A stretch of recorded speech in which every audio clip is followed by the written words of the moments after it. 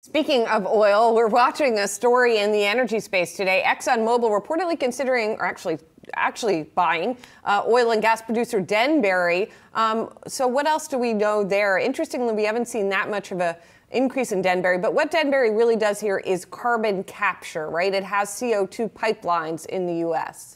Yeah, that's right. Its biggest asset is that CO2 pipeline network that runs through Louisiana, through Mississippi, through Texas. And these are big areas with a lot of industry, a lot of big polluters. So you put that carbon into these pipelines. And in the past, Denbury has used that CO2 to recover more oil. Now they can store that CO2 underground safely, permanently, reducing emissions from the atmosphere.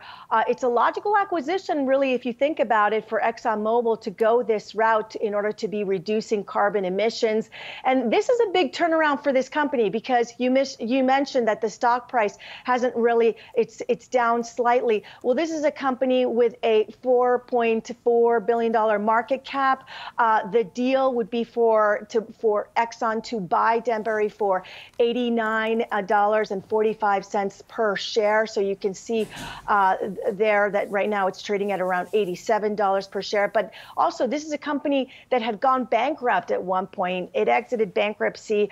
It went bankrupt when oil prices really plunged at the beginning of the pandemic.